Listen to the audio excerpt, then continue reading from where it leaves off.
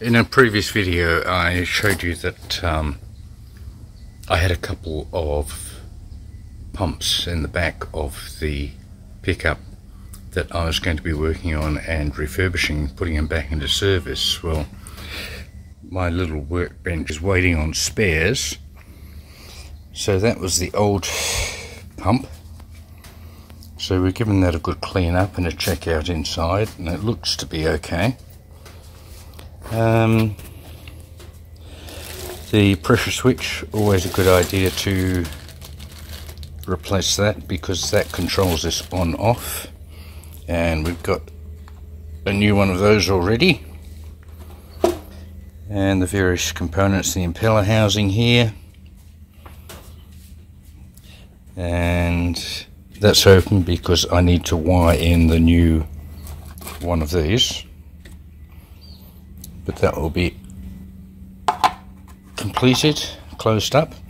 I'm waiting on some seals. I need a seal for the impeller housing here, which is this unit here,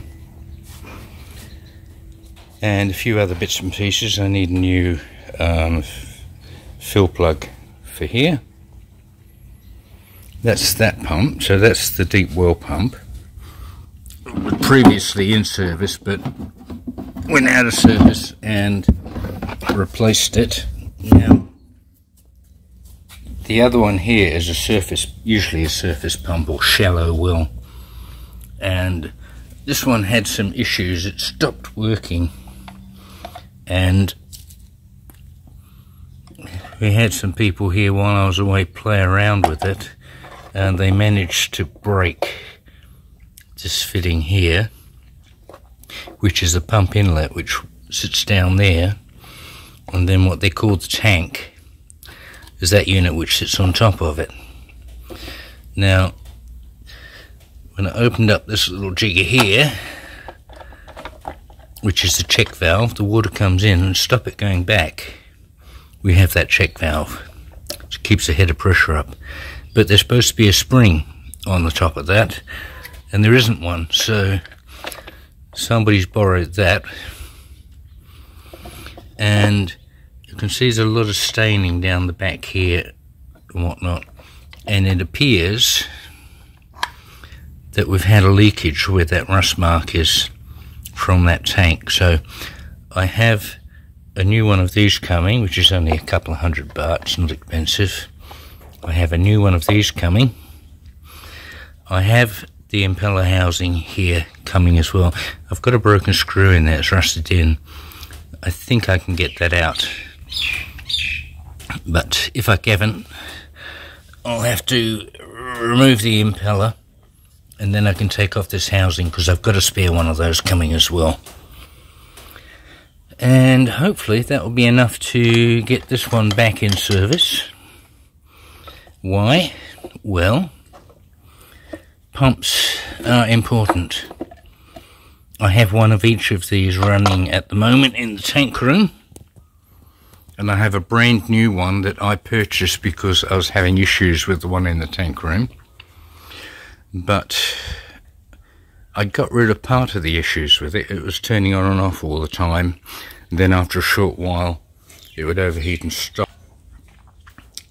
Now it's still stopping and starting a lot, which normally indicates a loss of pressure.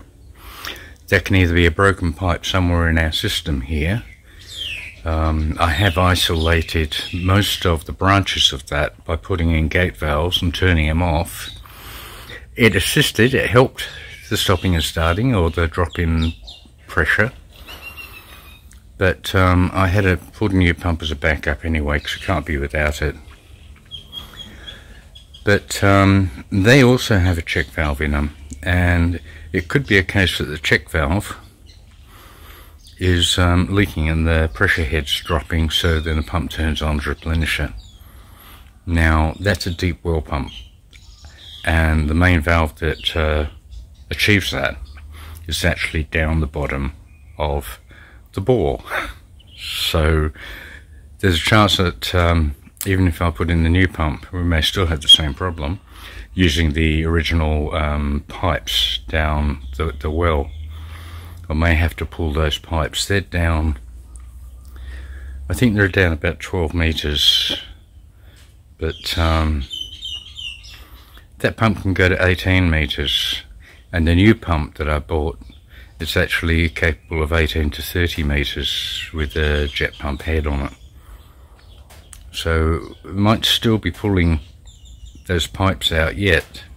But back to these two guys, I do have a couple of other places where I'm running water from the tanks and this pump here that ideally it would be nice if I get another bore put down and I could put this pump into service there. I might swap out the new pump into the tank room to get that all up and running if it's not got a problem with the check valve on the bottom of the spike, and then refurbish that one. It needs a new tank because it's rusted pretty badly. The tank for this one was rusted out to nothing, and it was covered in cement and concrete to try and make it work. That's the local way of doing things. Anyway, I actually found a supplier of tanks, of stainless steel tanks. And so there's the new pump, the 300XX, which supposedly has a stainless steel tank.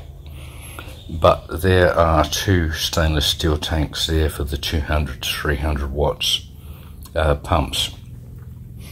That's a 250, so one of those tanks will go onto that one, and the pump that's in the pump room now, that's also a 250, so I'll swap out one of those tanks onto that as well, which should give me a good life expectancy for the existing in-service pumps, and bringing these two back on to running condition, it gives me either spares or two that I can press into service elsewhere. I have been considering putting down another bore, actually where Thalinee is doing her flowers regularly. Well, that pump would be ideal. I could put that in there.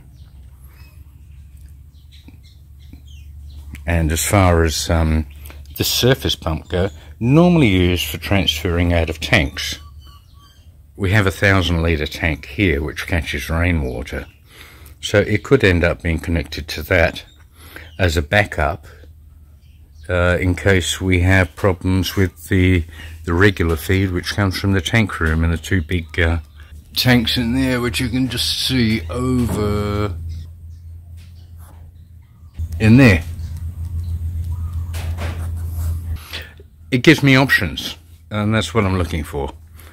I have these units. If I can put them back into service for probably about, how much have I spent? About 2,000 baht for components. Much better than one of those which is about 7,600. The new one's bigger pumps, 9,000. And these ones here are around about 7 also, so 14,000 baht worth of pumps.